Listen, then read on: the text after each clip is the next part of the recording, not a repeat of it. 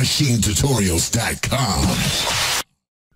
Yo, what's good? This is St. Joe, MachineTutorials.com. Really quick, I just want to show you how to import third-party presets for some of the complete instruments. And this one, I'm going to be doing a massive library. So what I'm going to do is actually go over here to my preferences, and I'll go to my library under my user tab. I'm going to click add. So what I want to do is go find my user presets or my third-party presets. So I'm going to go find my actual presets. And let's say I want to import one of these.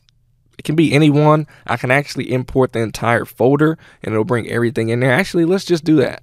We'll just import this entire massive folder, and that way anytime I add any new massive presets, it'll rescan it and add those in. So you'll see I got all these different manufacturers. I got Echo Soundworks, Industry Kits, Leap Into the Void, Xenos, Ultimate X, the Unfinished. So what I'm going to do is go ahead and import those, and I'm going to say rescan.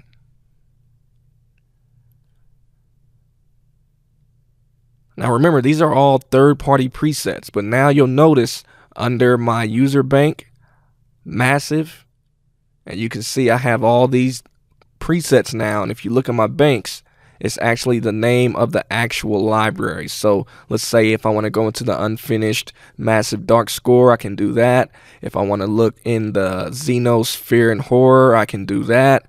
You can do this with most of the complete instrument. So anytime I want to add any third-party presets to Machine's browser, all I have to do is add it in my user library. So that means Massive, Absinthe, FM8, Battery, Contact, whatever. And I've noticed that, you know, things like Massive or Absinthe, FM8, the stuff that really has tags and, you know, a tag-based browser really imports a lot better. So yeah, that's pretty much it. Really quick, but definitely something that's really good to see. I know a lot of people have been wanting to use their third-party presets inside of Maschine, so now you can just import those and they all show up. You can see I can just go into my banks. Of course, I can browse it from the hardware as well, but again, just wanted to show you, and that's how it shows up. So if you got any questions, let me know. This is St. Joe, MachineTutorials.com. Keep it locked.